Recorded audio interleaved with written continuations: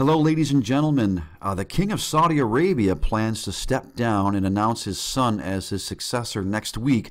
A source close to the country's royal family has exclusively told DailyMail.com. Now, the move is seen as the final step in 32-year-old Prince Mohammed bin Salman's power grab, which began earlier this month with the arrests of more than 40 princes and government ministers in a corruption probe, and you probably remember this. Now, the source said King Salman will continue only as a ceremonial figurehead, handing over official leadership of the country to his son, often referred to as MBS.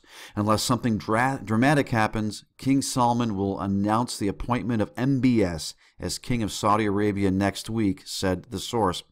Now, King Salman will play the role of the Queen of England. He will only keep the title custodian of the holy shrines. Now, a high-level source said once crowned king, the prince, who you see right there with Donald Trump, will shift his focus to Iran, a long-standing rival oil empire to Saudi Arabia in the Middle East, with fears military action is possible. And we've been hearing about that, folks. He will also enlist the help of the Israeli military to crush Hezbollah, the Lebanese militia supported by Iran, according to the source. Folks, this move could potentially take an already chronically unstable area of the world, being the Middle East, and start a hellstorm. I mean, this potential war between Saudi Arabia and Iran, I keep seeing it around, linked, discussed, talked about. This is probably coming, folks, and there's no good outcome here.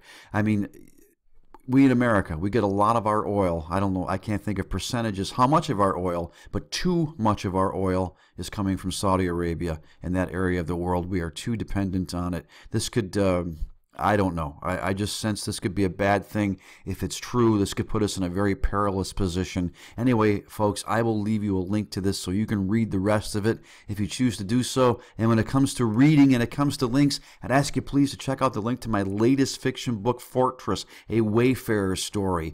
The Kindle is only $1.99. The Kindle Unlimited program, if you're signed up through that, you can read it for free, and the paperback is a modest $7.99. Now, here is a quote from the story that you see here in this image of mine from a man named Troop, and he says, "Don't call me bruh, do you understand? I'm the president, and you refer to me respectfully, and I want you to figure out who hacked my Twitter account, and don't even try to tell me that it was the damn Russians."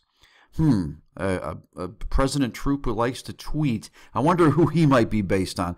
This is just one small facet of what goes on in this gritty, edgy, end times Christian fiction book that has absolutely no fluff whatsoever, folks. If you're a watcher of world events, if you're tracking the machinations of the deep state, if you're a fan of the alternative media, by golly, this is a book for you. Check it out. You can also read Chapter 1 for free. It's called Fake News. That is also linked below, where you can meet indie journalist Dave Jamieson. Read that for free. Go right ahead. And there's also some music of mine down there as well. Now, moving on.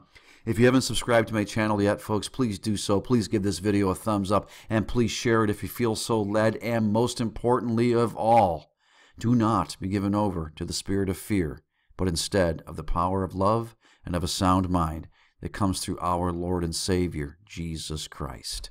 This is Jim signing off. God bless you, and I will see you soon.